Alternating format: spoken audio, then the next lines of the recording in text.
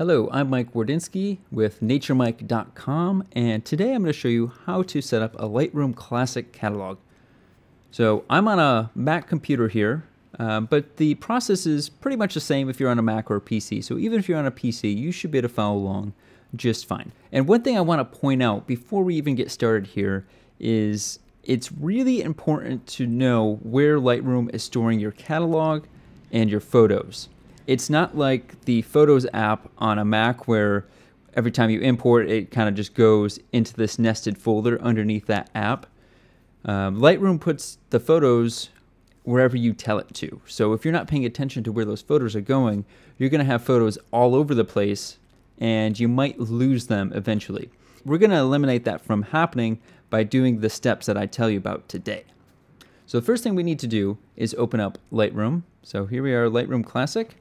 And I already have some photos imported into this catalog, but we're going to create a new catalog by going to File, New Catalog. And the first thing we need to do is give it a name. So I'm going to call this Mike's Lightroom. And now we need to tell our computer where to store this catalog. So I'm going to store it on an external drive.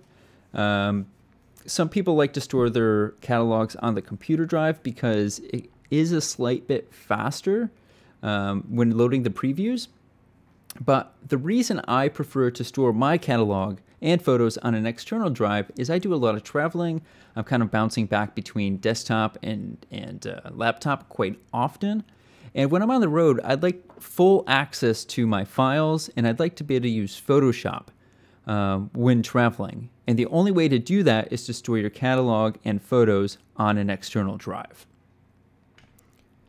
So I'm going to go down here to 2020 Wardinski Photo, and I'm going to create a new folder within this drive just by clicking the new folder icon in the lower left-hand corner.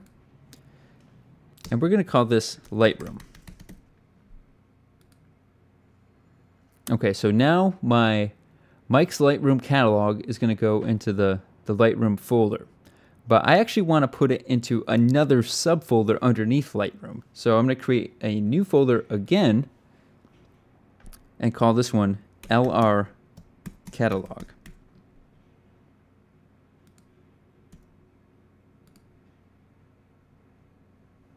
And I'll open up the columns view so you can kind of see what's happening. So here's going into Lightroom, Lightroom Catalog, and then in Lightroom Catalog will be Mike's Lightroom catalog. So we're going to go ahead and hit Create. And it's going to reopen Lightroom with nothing in it. Kind of how you would see it if you opened up Lightroom for the very first time. So now we need to import our photos. So we can go to File, Import Photos and Videos, or I could just come down to the lower left-hand corner and click Import. Now it is important to note that I am in the Library module, not the Develop.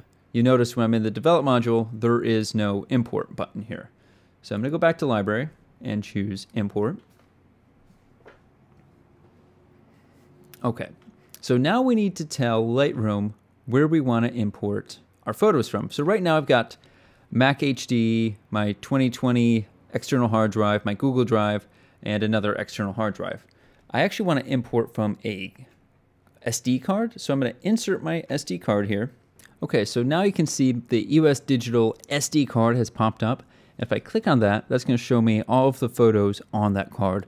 And they're already checked for me because Lightroom knows that I'm probably going to want to bring those all into my catalog. If I didn't for some reason, I could just choose this little checkbox up next to all photos, and that will uncheck all photos. So right now, if I clicked import, I can't even do it because it's grayed out.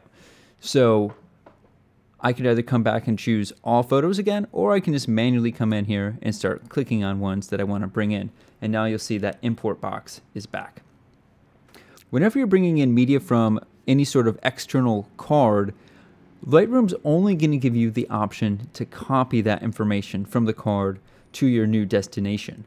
It's not going to allow you to move it or add it because it knows that it's on an external media that's very temporary, such as an SD card.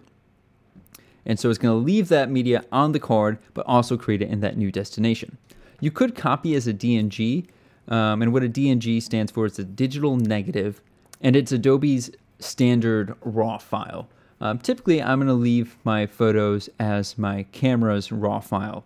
If you're using a Canon, it's going to be a CR2. If you're using a Nikon, probably an NEF, and so on and so forth.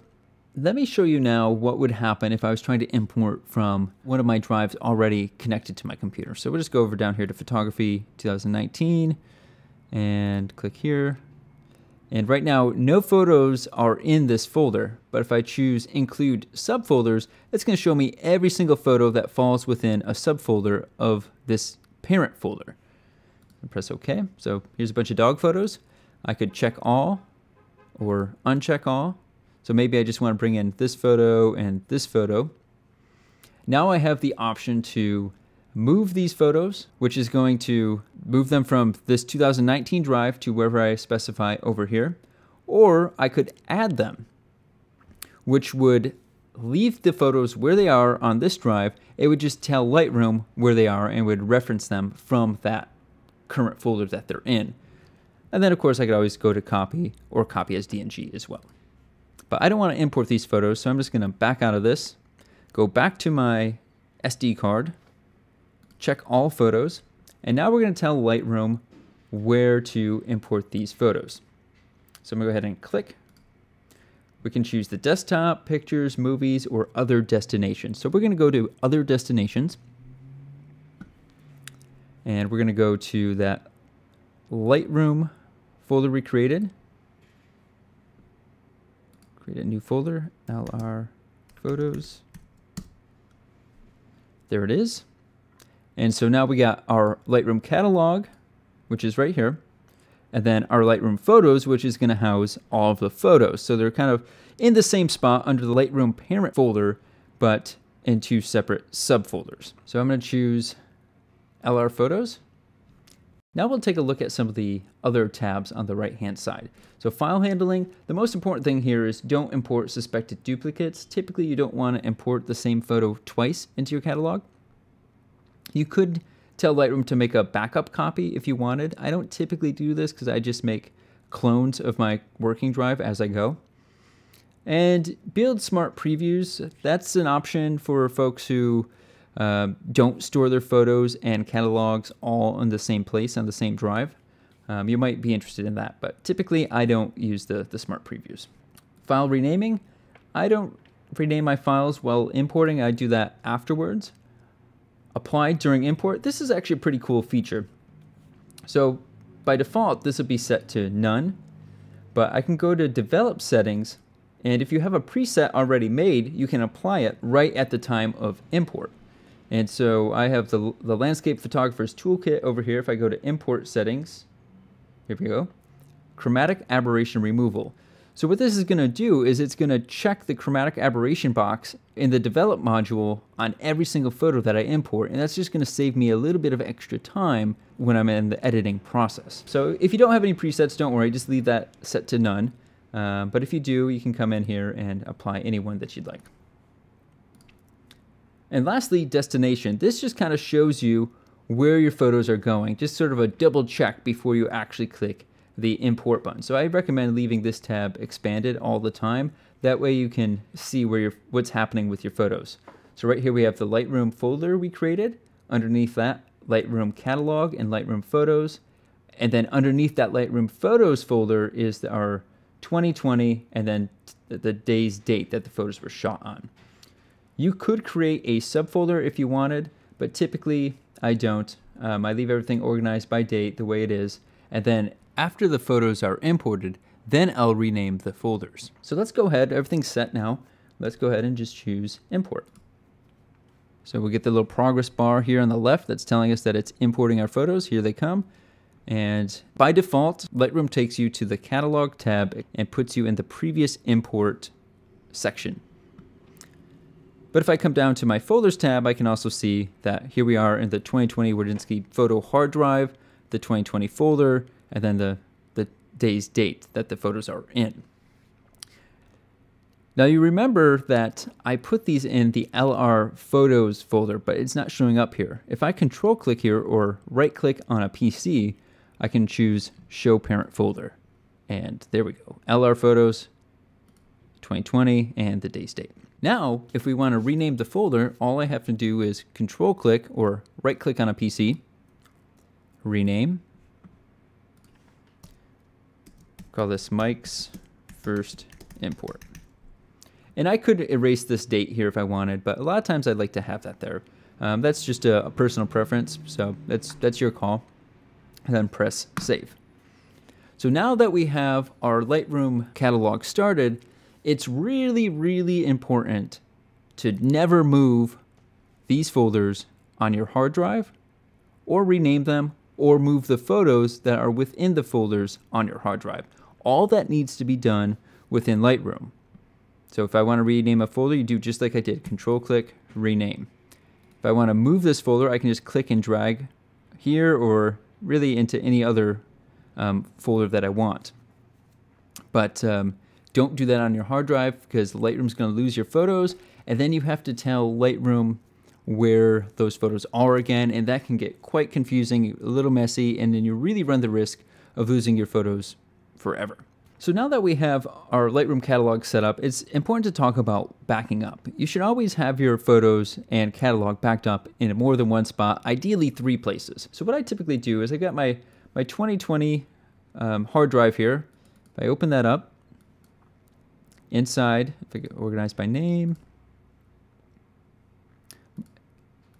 this is all of my Lightroom information here. 2020 Nature Mike Photography. You can see my 2020 Lightroom catalog and then my Lightroom photos. So if I want to back up my catalog and all my photos, all I have to do is make a copy of this drive onto another drive. So I could just click and drag this over to this other drive if I wanted to. Or there's other programs out there. My personal favorite one for Mac is Carbon Copy Cloner. That's really good for duplicating hard drives. The last thing I want to talk about is cloud storage. Backblaze is my personal favorite because it's relatively inexpensive. It's only $60 per year and gives you unlimited storage space. So you can see if I go to my account here, in a second it'll load and it's going to show me all my hard drives that are connected to this computer, the last time they were backed up. It'll also show me how many files I have backed up and how many files have yet to be backed up. So go ahead and check out backblaze.com for your online backup solution. And other than that, I hope you enjoyed the video. Hopefully you learned a thing or two. And don't forget to subscribe to this channel. And of course, visit me at www.naturemike.com.